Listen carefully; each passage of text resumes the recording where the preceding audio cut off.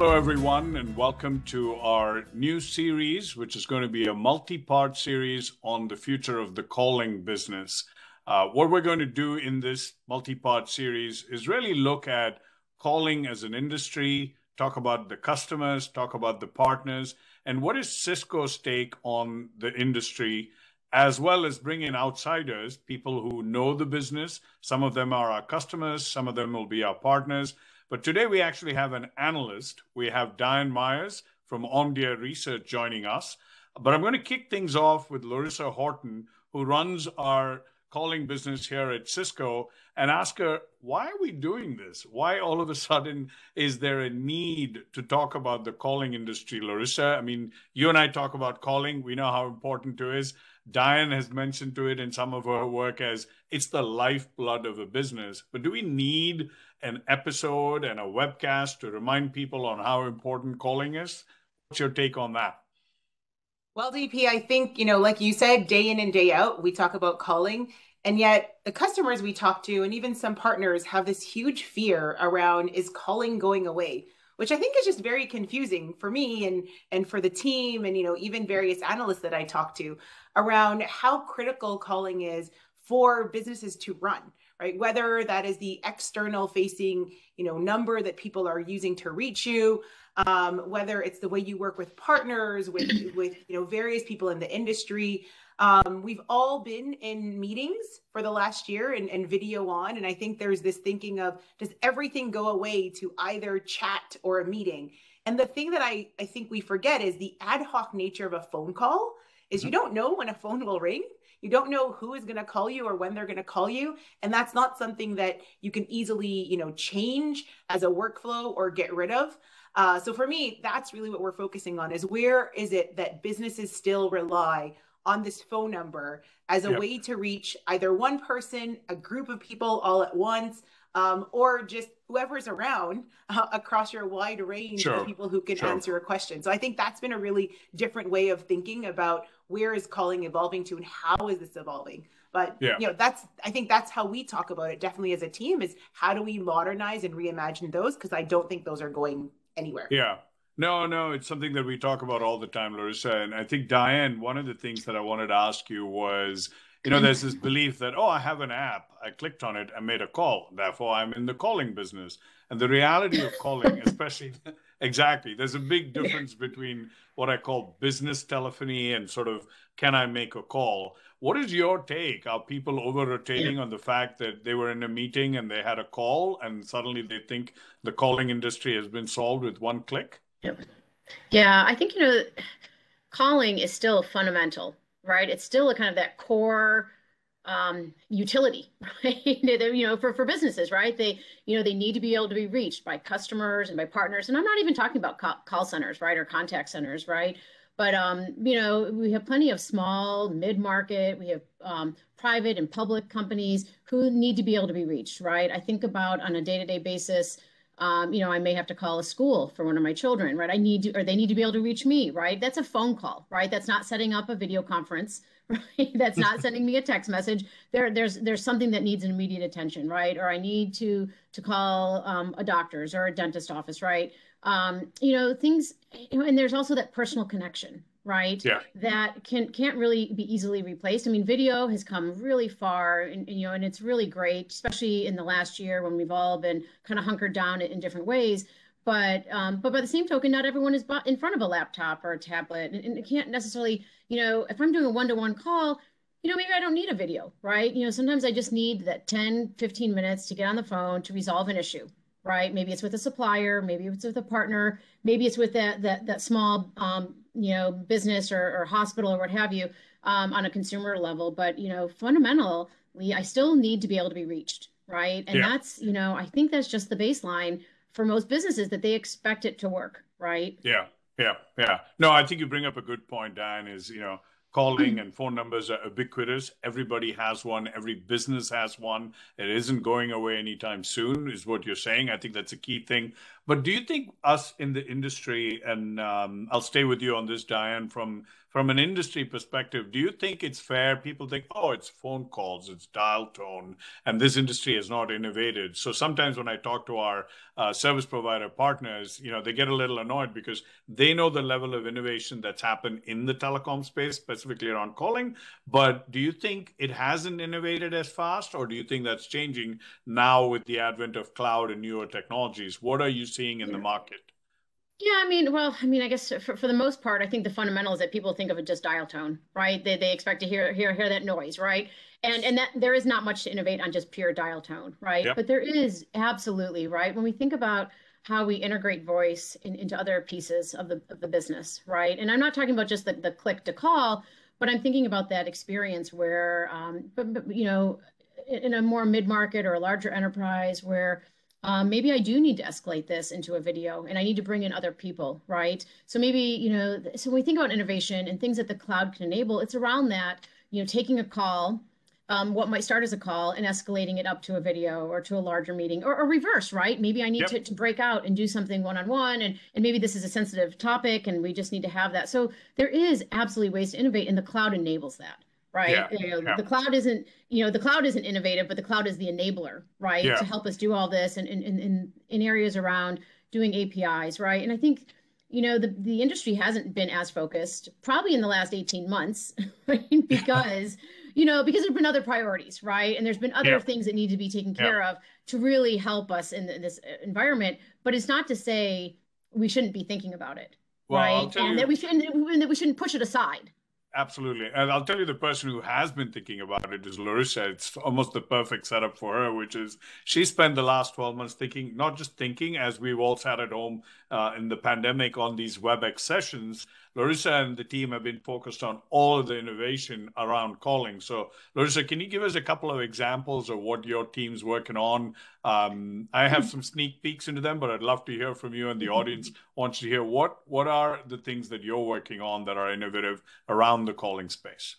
Well, luckily, Diane already pitched the first one, which is going from a PSTN call and escalating that into a full-blown meeting. And when we think about why is that useful? It's because typically, I may pick up the phone to call someone for a quick question, and then we realize, oh no, we need to add this person. And actually, if I drew this for you, you would probably get it. Or if I showed it to you, it would be easier to understand now that there's more people. And so we do think that escalation being available is a really interesting workflow evolution. Of now I can go from a PSTN call to a full whiteboarding session, screen share session, and have the Webex assistant take notes for me, have real-time translation as we add more and more people. So a lot of those capabilities coming into play from this overall escalation of experience. But not only that, I tell the team all the time, we're in this really unique point in time where everyone has been at home. Everyone's much more comfortable in front of a video. It's not that we haven't had phones with cameras that can do video, right? We just haven't been as comfortable turning it on as we probably are today. And there's a new level of empathy that I think gets driven by having video on. And so we've been looking a lot at how do you inject video into all the things that we're calling workflows. For example, the IVR, right? Being able to see everything that is on a menu is probably faster than listening to press 1 for this, press 2 for that. So there's some interesting time savings there. But not only that, when I look at how marketing media has changed and Instagram and micro marketing that is happening, I think of the hold times that I'm on a phone. I was actually calling a resort to try and figure out at some point we can take a vacation. How do we go and do this? And while I was on hold, they were telling me that their spa is not open. And now this is happening with the pool and that. And I'm like, this is marketing time. This whole time is marketing time. How do we enrich that? And so we're also doing video on hold. So really starting to evolve the overall experience to inject video with our cloud. But not only that, I think it's delivering value at a much faster pace than people are used to in calling, right? We're no longer looking at long cycles. It's every month you're getting something new in calling that will slowly shape and change the way you think of a phone call. I think the empathy part is really big, right? Being able to, I ask my team all the time, if you had to look the person in the eye that you were going to yell at when you wanted to change your flight or miss the flight, would your tone change?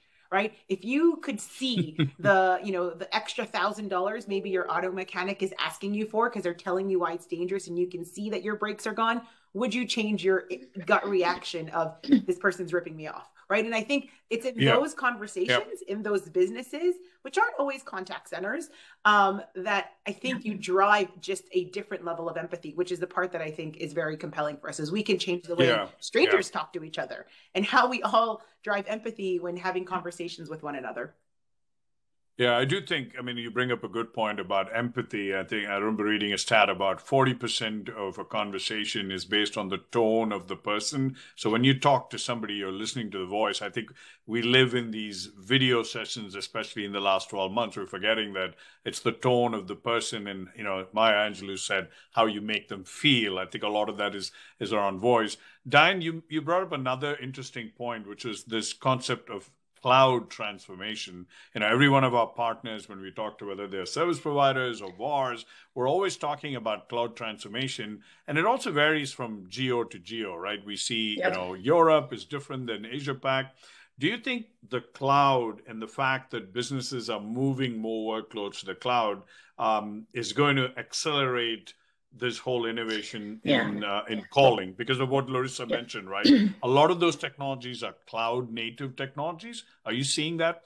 Yeah, well, obviously, right, on just the pure development side, right, there's the cloud speed, right? And then not only to be able to develop them, but then to push them out, right? You know, versus having people do their own uplifts and upgrades. You know, the challenge is that while we have seen the adoption of cloud for collaboration and conferencing and meetings in this last year, you know, it's been a little bit harder to rip out, you know, that old PBX, right? It just, you know, but I will say that you know, and in lots of conversations we've had and in surveys we've done, this last year has been kind of the pivot point for businesses to recognize, look, it's just as reliable in the cloud, right? And I think that's been part of it, right? There's been an investment in these things, but there's also, look, it works, right? Why do I rip it out when it works? And there's that understanding, and there's that pivot that we've seen happening with CIOs and IT managers that say, yeah, this is fine. We're going to go down this path. Does it happen overnight? Right? It's easy to you know, to get a Webex license and to get conferencing up and running within minutes, right? Or pretty quickly, right? And it doesn't work as quickly on voice, right? Because you have to port DIDs, and you know, if you have other pieces, and if you need new phones, if you want that desk phone experience still, but it's happening. And there is this recognition that says, look, I'm comfortable doing that. It may take a little bit of time, but I also, not only am I comfortable doing it, but I want some of that, those value adds, right? And especially as businesses start to understand and recognize things that they saw maybe in the meeting space happen are applicable in the voice space, right? And can really give them, especially in some areas where people are going to continue to work hybrid, right? They're not always going to be in the office. So we're going to have to learn to work in this new hybrid environment. And you're going to need some of those capabilities and some of those really great innovations that happened this last year to show up on the voice side, right? To make it even better. Absolutely. And I think, Lorrissa, I think that's a perfect question for you, is you also oversee strategy for the collaboration business, which is calling, there's meetings, there's contact center, obviously there's a device portfolio and messaging. Diane talked about how, you know, the cloud's helping. Unfortunately, the pandemic, while it was bad, has spurred businesses to look at cloud transformation a lot more than they did maybe 24 months ago. Do you see inherent advantages in the fact that, you know, Diane mentioned, hey, I can get Webex meetings online, I can be up and running in 5 minutes. Do you see that happening in calling as well, where you should be able to be up and running in 5 minutes? We do. I think there's a couple of things we're looking at. Obviously, ease of access is one. Being able to go online, sign up, quickly get started and going is important. But I think there's something else that you mentioned, which, you know, while ease of acquisition is one thing, ease of deploying at scale for your entire company and all of your workflows, I think, is a thing that is still evolving. One of the hardest transformations I see in the calling space is you have calling experts, people who are constantly managing your IVRs, doing your ad moves, your MACDs. And yet when we evolve the software, in theory, you know, a branch manager should be able to do that. A line manager could go in and say, I have a new employee, I'm going to add them. And it should be that easy, right? This is where I think software evolution helps with taking things that are very complex and making it easy for, you know, someone with minimal knowledge to be able to complete that task successfully. So I think those are kind of the two areas that we're really focusing on is what are tasks that we can now bring down to the business level, to the line of business that they can manage and do on their own. And how do we make it easier to get it through avenues like Webex.com. So we're super excited that we're solving both problems. I actually think as early as this month, you're going to see some of those evolution pieces coming out. And so we're really excited about that. Yeah. So you talk about cloud speed, Diane. I mean, this is one of the things that we deal with at Cisco as we go through our transformation, right? You look at all the news that's coming out of Cisco is the importance of the cloud, but we also talk about hybrid, right? There are different people in different parts of the journey. What are some of the no's or objections, right? Lorrissa mentioned there are always industry experts who tell you, aha, but there's feature 99 that you don't support. Right. Do you see them relenting? Do you see a change? Yeah. Yeah, well, gosh, I have so many great stories along that line, right? You know, the person who wants to say the button on the phone to work exactly how they did 20 years ago, right? You know, Yep. Yep. you know, the call hold or the call forward button has to work, and those people are still out there, right? I mean, it's inevitable, right? Change is hard, but you know, not to keep going back to this last year, but I think this, you know, the pandemic for everyone has has changed and said, look, we have to learn how to be flexible. You know, even for that IT manager, but not even the IT manager, but all their employees, right? Because I tend to think when I talk to folks who are kind of on the front line of dealing with, you know, with their employees and with, you know, especially with calling, is that they don't want things to change for their employees because they don't want to have to deal with all the blowback, right? Like, you know, you've changed something for me and I used to do it this way and now I can't, and I can't figure out how to get to my voicemail or whatever. It's all out there.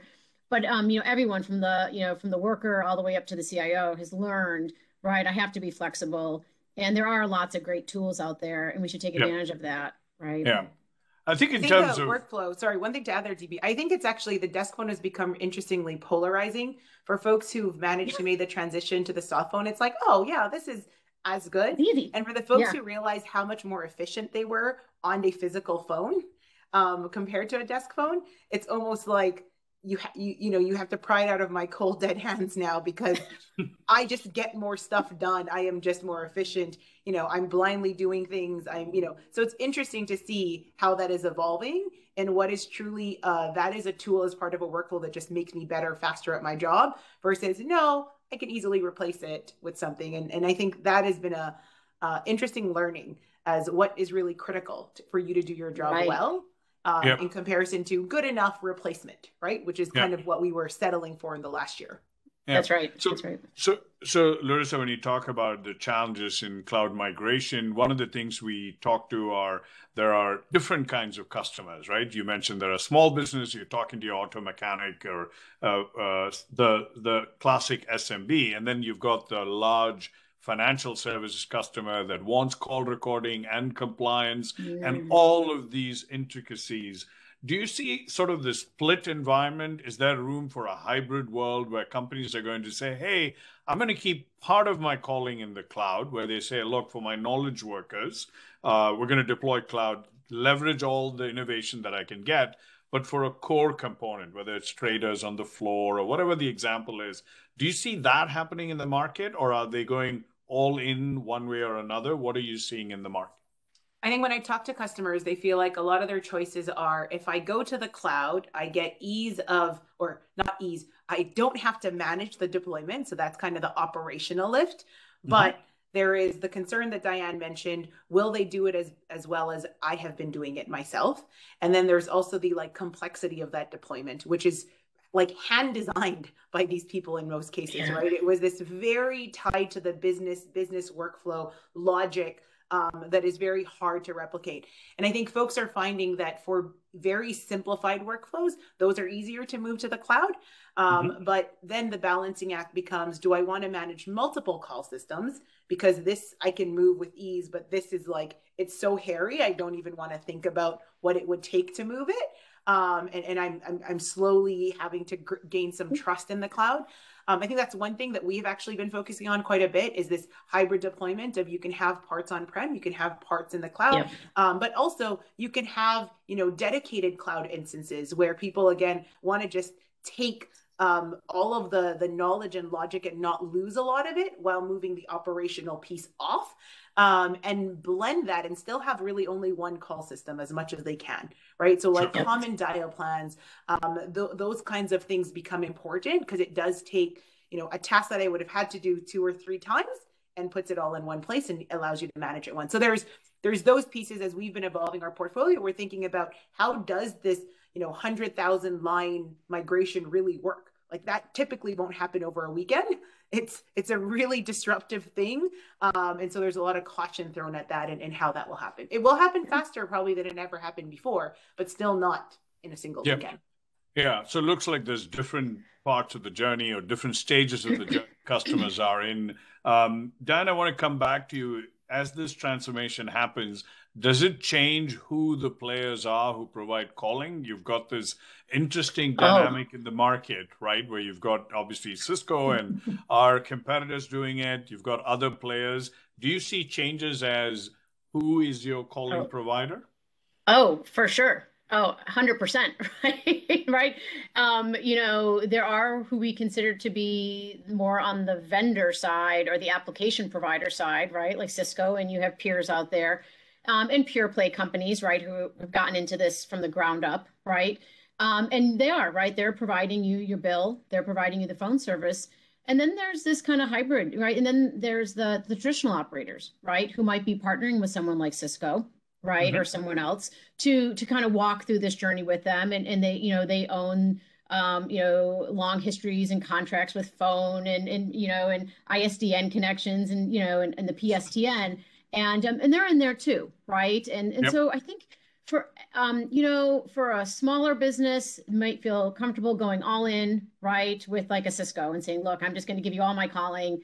But and Lorrissa and I was shaking my head a lot when Lorrissa was talking, because we have so many larger enterprises, and some of them are domestic, many are multinational, that are very complex, right? And we see this, and I've talked to so many companies, right, where some parts are going fully cloud, some are going to, it's just the complexity of the business. And then often you aren't going to necessarily hand that all over to kind of a newer company in this space, right? The new phone company. Sure. You're probably going to work with a variety of partners, right, to make that happen, because it is a lot more complex, right? And so you might be working with that traditional telco or cable operator in conjunction with, the underlying platform provider.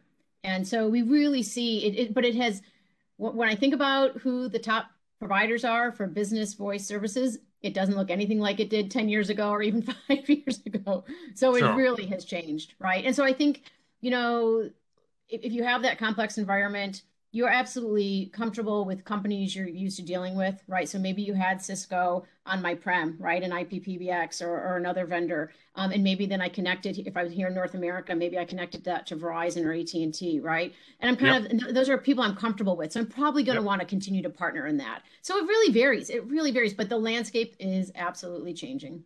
Good, good. Well, that leaves us with the perfect closing in terms of the landscape is changing. If I were to paraphrase what the two of you said, is there's tremendous innovation already going on. A lot of it is driven by cloud transformation. I think the pandemic has sort of supercharged this innovation in the cloud. And then I think Diane and Lorrissa, both of you have talked about it's an exciting space to be in. We are running this as a 4-part episode.